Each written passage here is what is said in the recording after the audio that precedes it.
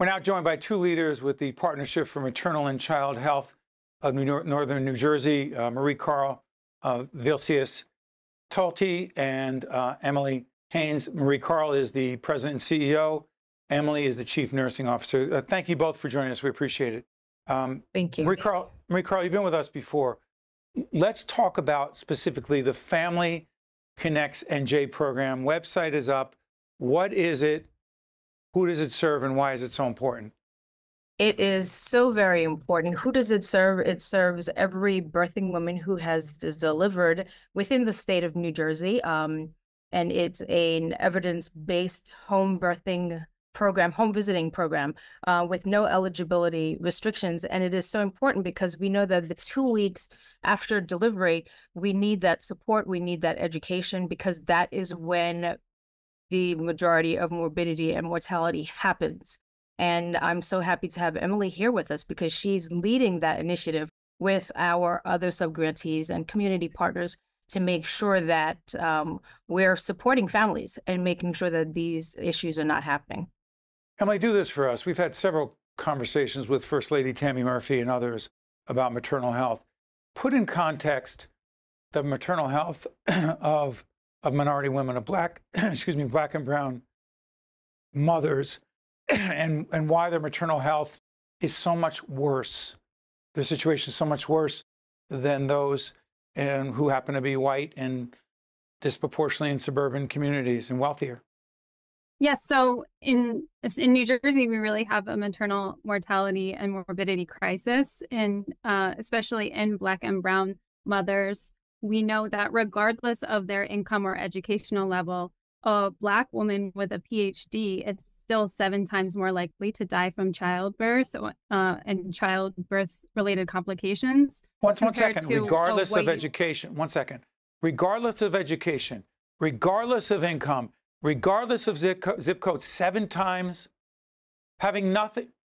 Okay, please pick up your point. So that's why a program like this is so critical, because it's universal. It does not matter what type of income you have or what your educational background is. It is for every person who has given birth in New Jersey to receive a personalized visit from a nurse within 2 weeks of delivery, with a nurse that's been specially trained. So it's really, this type of program is very innovative, and it is something that could address those issues that we have in New Jersey. Mariekarl, that's moms who happen to be African-American, Latino, Black and brown moms. Black children 3 times more likely to die before their first birthday. Absolutely. 3 times more likely to die. It's really apparent.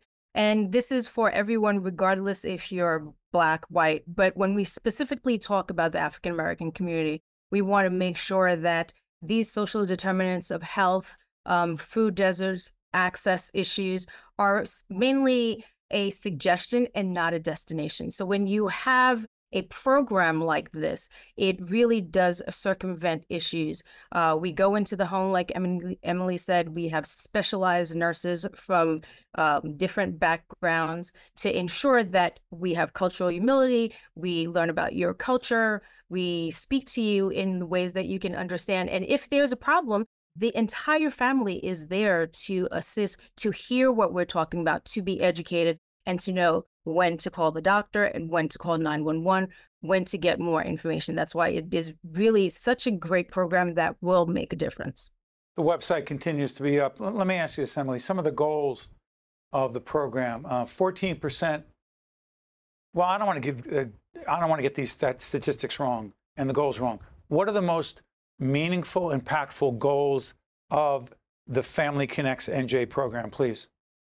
So our goals are really to reach most of the birthing population in New Jersey with a free nurse home visit within 2 weeks after birth. Those 2 weeks are critical because? That is when a lot can happen, right? So a mom is typically discharged around 3 to 5 days after delivery, and is sometimes seeing their OBGYN provider for a postpartum check around 3 to 6 weeks.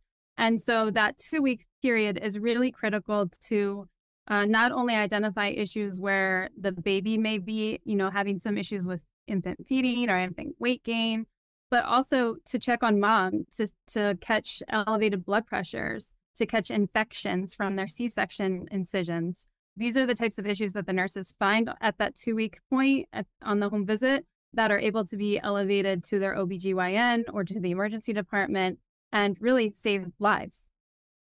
And Steve, if I may, sure, I'm sorry. Please. Not at all. Go ahead.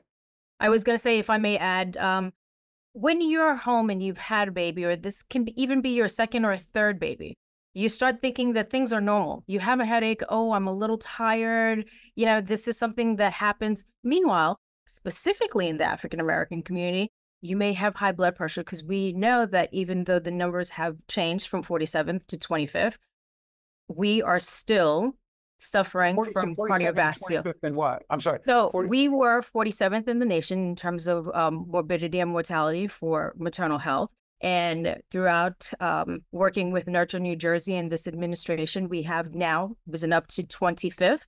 But when you look at the African-American community, those numbers have not changed. And when you look at the morbidity and mortality and the diagnoses, cardiac issues, cardiovascular issues are number one. So if you have Family Connects, these specialized nurses that come in 2 weeks later within that 14-day period, and you tell them, you know what, I've had a headache. I already saw my doctor, but I have a headache. And, you know, my grandmother, my aunt, my sister told me it's okay. I'm just a little tired.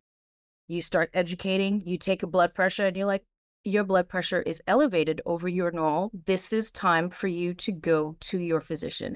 And it's not only the significant other that hears that, sister hears that, grandma hears that, family member, neighbor, and then they start educating the community. So it's really not only the foundation of education, but the scaffolding that we give to the generation that is really important, going into the home and meeting people where they're at. Do we know, Emily, where New Jersey is? Again, Mariekarl gave the statistics in terms of where we rank, but is there something about New Jersey that causes us to have such a serious problem with as it relates to maternal health?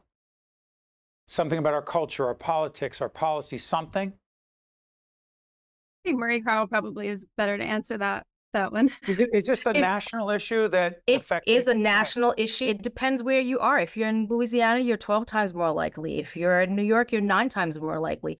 The numbers are, we have to get a hold of the redundancies that are being built within the system, and we have to look at upstream issues. What are the issues? Is it having a provider that looks like you? Is it access? Is it transportation? Is it food deserts? There are so many issues. We're focusing right now on being in the home, catching people within those 2 weeks, but we also have to look at the upstream issues. So when they talk about social determinants of health, and when they talk about your genetics, that again, it is not a destination, but simply a suggestion that we can work on to mitigate these factors. Mariekarl and Emily, important conversation, important work being done every day. Thank you so much. We appreciate it. Thank you. We appreciate you. You got it. I'm Steve Adubato. Stay with us. We'll be right back. State of Affairs with Steve Adubato is a production of the Caucus Educational Corporation, celebrating 30 years in public broadcasting. Funding has been provided by RWJ Barnabas Health. Let's be healthy together. PSC&G. Valley Bank. The Turrell Fund, a foundation serving children. The New Jersey Economic Development Authority. The Port Authority of New York and New Jersey. The Adler Aphasia Center. NJ Best, New Jersey's 529 College Savings Plan. And by the Fidelco Group. Promotional support provided by Meadowlands Chamber. And by New Jersey Monthly. Since 1903, PSEG has worked to keep our commitment to customers and communities, to keep your lights on and homes warm. We're there when challenges strike, like storms or economic uncertainty. We're preparing for tomorrow by working to replace aging infrastructure, provide carbon-free nuclear energy, and deliver energy-efficient options to customers. PSEG, powering progress.